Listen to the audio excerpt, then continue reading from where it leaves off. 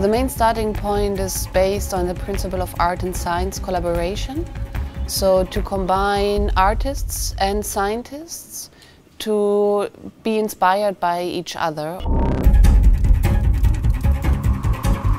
We are here to meet with two astrophysicists from the Donostia International Physics Center, and this is a chance you hardly ever get. Normally it's like very different worlds that do not very connect so well. So this is for the artists, for us, this is a very special chance.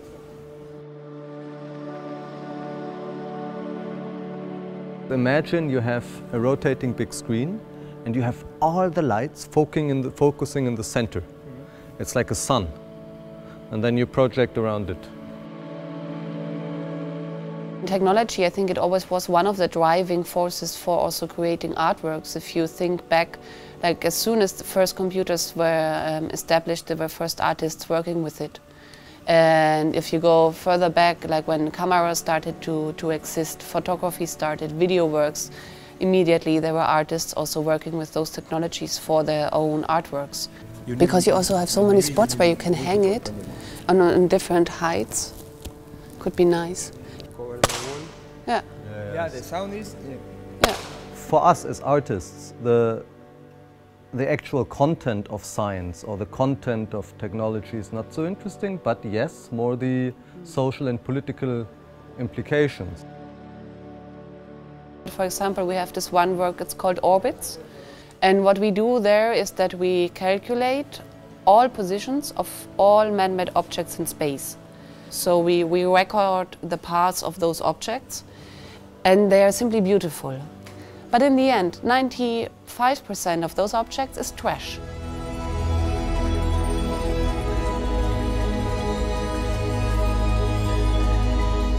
We don't want to educate people when we work with science. We don't want to say, okay, this is how it should be, or look at the sky, look what's up there. I mean, it's okay, yeah, it's fine if that happens, but that's not the main purpose. The main purpose is more to open up questions, not to answer any questions.